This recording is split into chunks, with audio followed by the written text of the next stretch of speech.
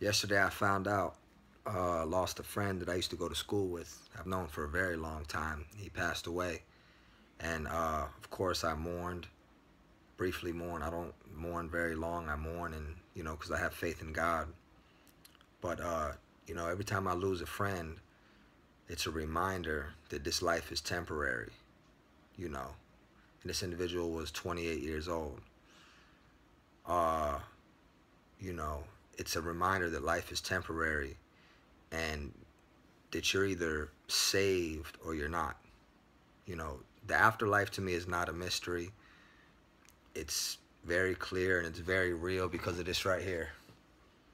This word, I know this word. I'm in this word. New Testament, I'm in there. I'm in there. I'm in there. So I understand what the Bible says about spiritual death, spiritual life, eternal life in Christ, repentance, salvation, forgiveness, healing, deliverance, sanctification, the Holy Spirit, all of these things, because it's all in the Bible. And I would encourage you to read the Bible for yourself. I read New American Standard Bible. I don't understand how any human being could not read the Bible. I mean, I don't care if you're atheist, whatever your religion is. I don't understand how any human being could not read the New Testament at least one time. Just read it. I do not understand that. If nothing else, out of curiosity to see what it says. Everybody has an opinion about God, but until you read the Bible, you don't know anything. That's like me. I was ignorant. I didn't know nothing. I believed in God. That wasn't enough. I had to believe in Jesus Christ. Because you can't get to the Father but through the Son. Jesus said, I am the way, the truth, and the life. No one comes to the Father but by me. That is truth. And you don't want to gamble with your soul. Don't gamble with your soul. Don't play with your soul. And this is the truth. The Word of God is very clear about salvation, about believing in Christ, confessing with your mouth Jesus as Lord. That's how you enter. That's the beginning, okay? That's how you go from spiritual death to spiritual life as you get born again. You accept Jesus Christ as your Lord and Savior. That's not religious. That's truth. It's a miracle that happens in you. One day, I was a drug addict, drug dealing, violent, angry criminal. The next day, I accepted Christ. I was clean. I was a new man in Christ with a desire to love and to serve God. Instantly, my nature changed, as does anybody who receives Christ. Doesn't mean my soul, everything in my soul changed, my thoughts, my feelings, my emotions, my physiology, my memories and all of that, but my spirit went from death to life. Instantly, if any man be in Christ, he is a new creation. Old things passed away, behold, all things have become new. Becoming a believer in Christ, born again Christian, means that your spirit man goes from death to life. I didn't understand, as I reminisced the other day about things I used to do in my lost life. I mean, I'm astounded that I just lived like God did not exist, like God was not real. I had no fear of God. I had no respect for God. I had no acknowledgement of God. I mean, I prayed, but I just lived in ignorance, complete ignorance, and so I can have compassion because I know what it is. I know what it's like. And because of grace, I'm saved. And you can only be saved by grace. Because of God's mercy, he saved me, Religion didn't save me. Church didn't save me. A pastor didn't save me. Reading this right here saved me. This is what saved me. All right? This. A hungry heart and the truth. My walk, my relationship with God began by reading the New Testament, by reading the Bible, getting to see what the Bible says about Jesus and putting my faith in Christ. So I just want to encourage you, read the Bible, read the Word. Listen, you're going to die one day. I'm going to die one day. I know when we die, we don't actually stop existing. Your spirit man leaves your body, okay? And the Bible says it is appointed for all to die once, and then after this comes judgment. Every single human is going to be judged. All right, and the only way you're going to be forgiven for your sins, and we're all sinners because we all fall short of the glory of God. The only way you're going to be forgiven for your sins is if you believe in Jesus Christ. The only justification before God, the creator of all things, is that you believe in his son, Jesus Christ. There's no other justification, okay? Bam, that's it. That's the entry point. Without Christ, you have no hope. You have no hope at all of salvation, of eternal life, of going to heaven. Okay, that's the word of God. That's the truth. So you can sit there and you can debate and you can this and that, but I can give you scripture after scripture after scripture after scripture on any subject you want to talk about. So, I mean, I heard from somebody once that ignorance is assuming something without doing your own research. Intelligence is doing your own research and basing your beliefs on that research. So be intelligent and do your own research and base your beliefs upon that research. Don't be ignorant and assume something because you heard it or you think it or it's your opinion. Do some research. This is your soul. I'm telling you. You know, I'm telling you the word of God. I don't care what people think. Listen, when I was in the world, I didn't care what people think.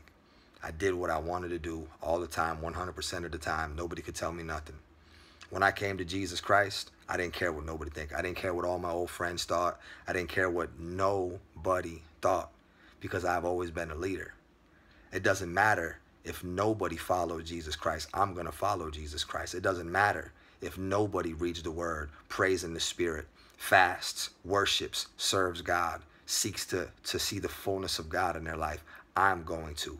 That's my calling. I'm a disciple. That is what I'm called for. I was a disciple of the devil, okay? I was on Satan's front line, and Jesus came into my life like he came into Apostle Paul's life, and he saved me, and he healed me, and he gave me a new identity. He gave me something to live for. He said, listen, none of these people love you, but I love you.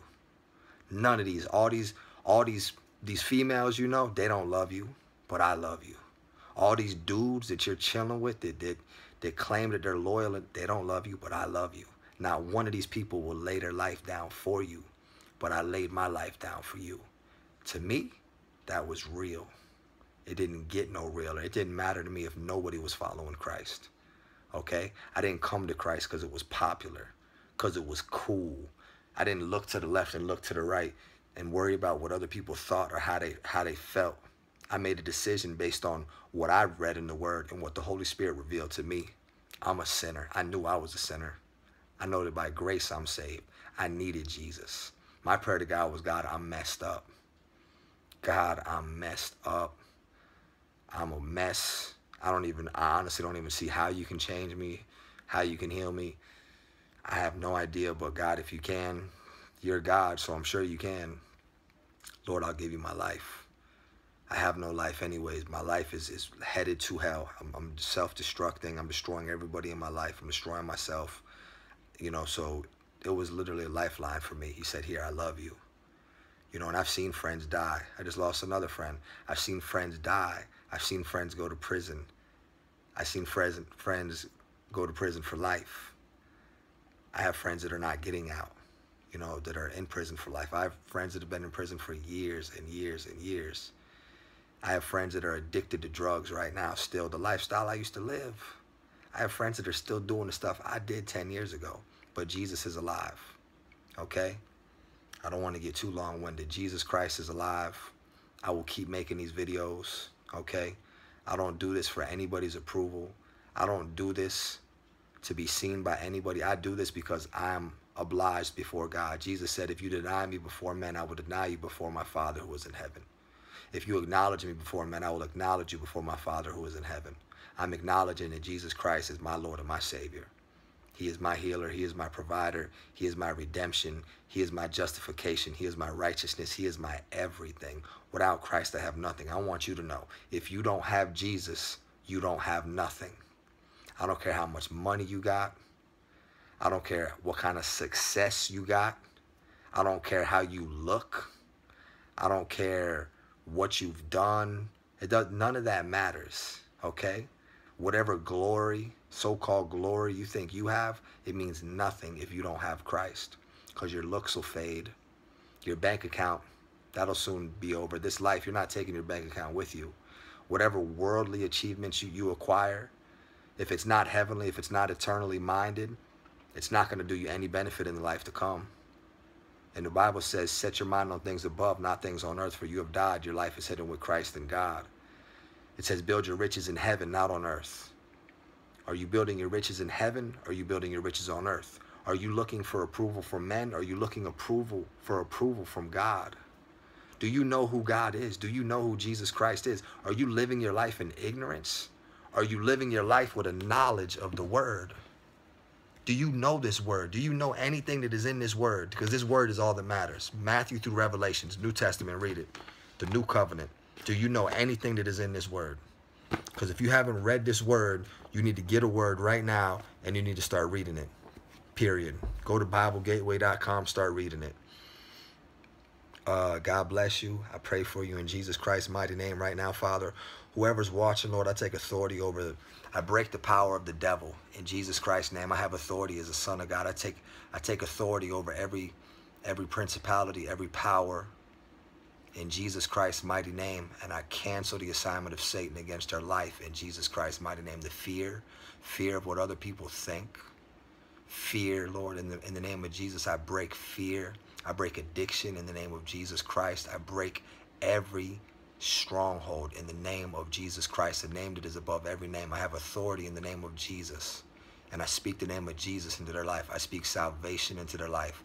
I speak healing into their life. I speak deliverance into their life. I speak an intimate, personal relationship into their life. I speak surrender. I speak that they'll be on their knees weeping before the throne, and that they'll see who you are, Jesus, that they'll see your beauty, that they'll see your glory, that the love of Christ, that they might know the love of Christ. I break every power of the devil. And devil, I command you to leave in the name of Jesus Christ. I command you to leave right now, devil. You're a liar, you're a deceiver, and you're a bully. And you pick on people that don't know no better. I know better, devil. You've been defeated. Jesus Christ defeated you, completely disarmed you and defeated you and rendered you powerless. In Jesus Christ's name, I command you to cease and to desist in all your operations against everybody's life that is watching this video. In Jesus Christ's mighty name, I pray, amen. God bless you. Receive Jesus. Receive Jesus. Put your faith in Jesus. Believe in Jesus. Confess him with your mouth and believe him in your heart and give him your life. It doesn't stop there. Don't listen to what these preachers are preaching you, because they're not preaching to you the word of God. Don't listen to what they tell you. It doesn't stop there. You need to surrender. You need to give him your heart. You need to give him your life. Okay, the wages of sin is death. Don't think because you said a prayer that you have a license to do whatever you want for the rest of your life and you're going to go to heaven. Don't be deceived. Don't believe the devil's lie. Don't die and then end up in hell and then go before Christ. And then the word of God says that many will say, Lord, Lord, did we not prophesy in your name? Did we not cast out devils in your name? Did we not do many miracles in your name? And I'll say to them, depart from me, for I never knew you, you workers of iniquity.